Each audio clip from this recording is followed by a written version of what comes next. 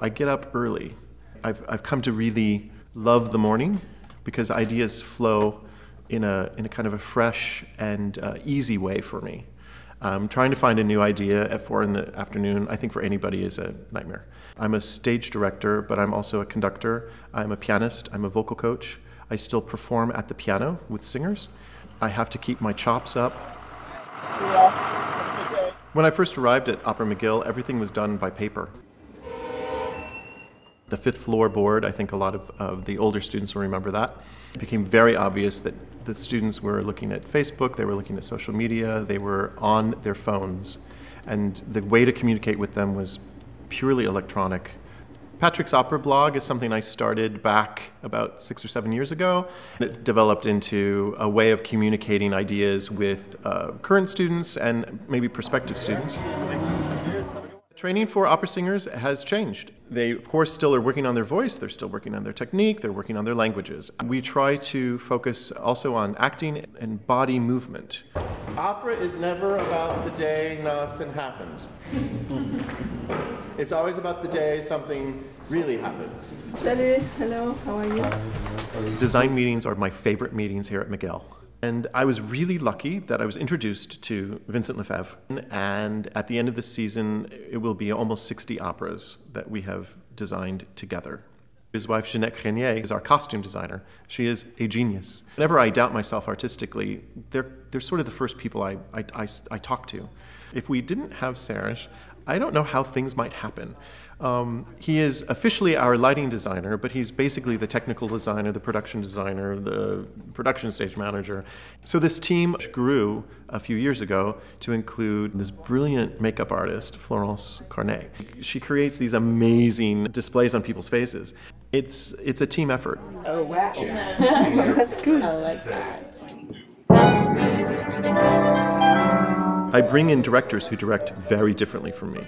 I bring in conductors who have different musical approaches than I do. You're going to learn about opera just from me? I don't think so. Hold there, right there, Augie. Part of the excitement of the last couple of years has been all the webcasts we've been doing in high definition. We have this amazing person named George Massenberg. He's really taken this notion of just sort of broadcasting an opera and turned it into multi-camera, live editing. We have Grammy Award-winning sound engineers who are miking the students for these webcasts.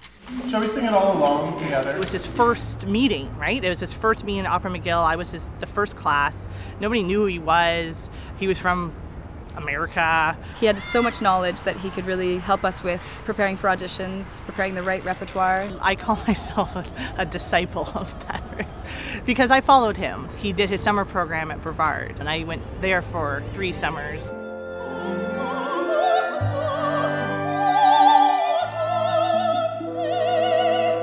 I was going back for my master's, and I got the chance to sing a production, Suor Angelica, and Patrick Hansen is fantastic.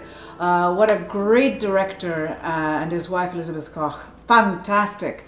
While he has been here, we've had amazing students. I mean, 2 hugely successful baritones, bass baritones, Philippe Sly and Gordon Bintner. We had an amazing faculty that is McGill at our disposal to create these professional quality productions. It wasn't such a big step then, taking the step out of McGill into the professional world. It's prepared me for everything I've done, truly. Our dean at the time, Don McLean, said he wanted to see McGill graduates back on the stages of the COC and Vancouver Opera and l'Opéra de Montréal and in those young artist programs. And so that's what we did. Opera McGill is one of the largest opera programs here in Canada. We do more opera with orchestra than any other opera program does. We do a Baroque opera every year. We do it with period tuning and we do it with period instrumentation. And you can really only find that, at Yale. Good, not bad at all.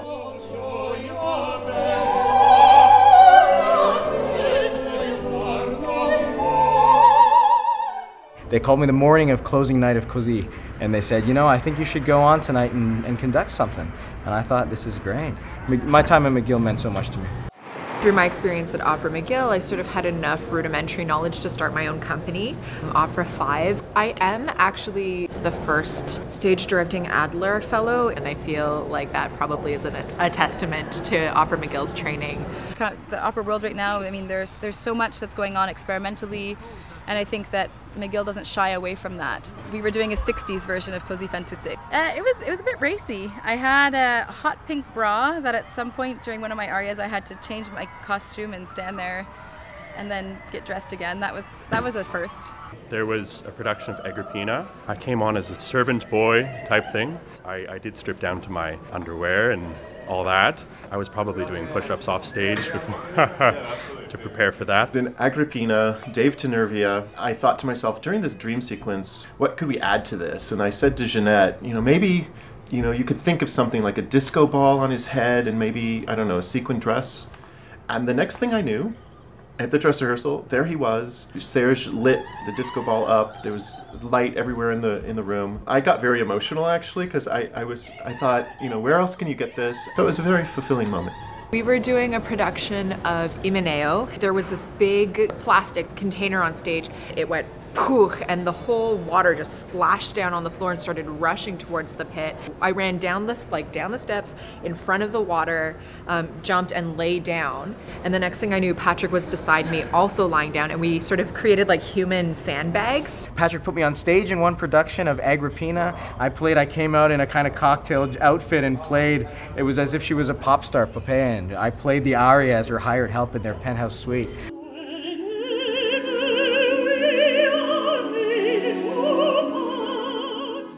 Opera McGill taught me to be professional, to put your best foot forward, and to never say no. I did my first Don at McGill, and now I have the great opportunity to sing Don Giovanni at Opera Montreal. And so coming back to the score, coming back to this incredible piece, I have so much that was ingrained in my mind from the fond memories of creating it for the first time at McGill. Here at Opera McGill, it typically takes about 100 hours to stage an opera. They can be here till 10 o'clock at night, and then they've got an 8:30 in the morning classroom. The production is not the point.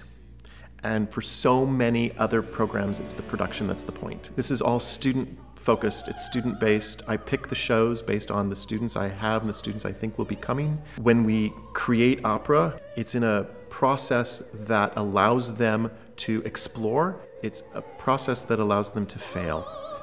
We can go from high Baroque Tizé to updated Rodelinda to a real Roman kind of Rape of Lucretia with a good twist to a period La Bohème.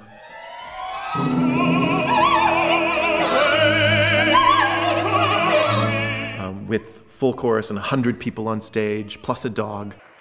We can really offer the students a wide variety of experiences and our audiences as well. Okay, that was good. That was long. Yeah, and I think that's probably the biggest reason why Opera McGill is what it is.